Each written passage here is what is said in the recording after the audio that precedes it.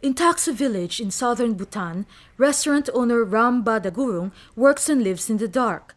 The restaurant, which also doubles as his home, does not have any electricity. Beyond the inconvenience, the lack of electricity is taking a toll on his business. Many travelers passing by look for cold drinks in this hot weather, but we cannot have a refrigerator to store drinks. If we had electricity, we could have not just a refrigerator, but a fan too, and we can serve better food to our customers. There would also be better sanitation. Gimthang village also used to be blanketed in darkness. It was only 4 years ago that the community received electricity. 76-year-old farmer Penjor, a lifelong village resident, remembers life without electricity as much more challenging.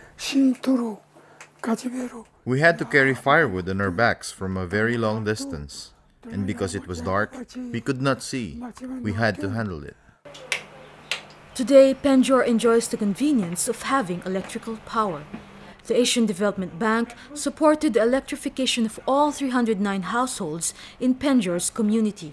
It is just one small part of a larger assistance package for Bhutan, which to date has extended electricity coverage to half of the country's rural families. At an average cost of just $6 a month, electricity comes cheap in Bhutan, making it affordable even for households of humble means. The country's electrical power is exclusively derived from environmentally friendly hydropower sources. Blackouts are virtually unheard of. We have come out of the darkness and into the light. From the moment we wake up and turn on the lights, we're very happy to see electricity. Energy deprivation traps families in poverty.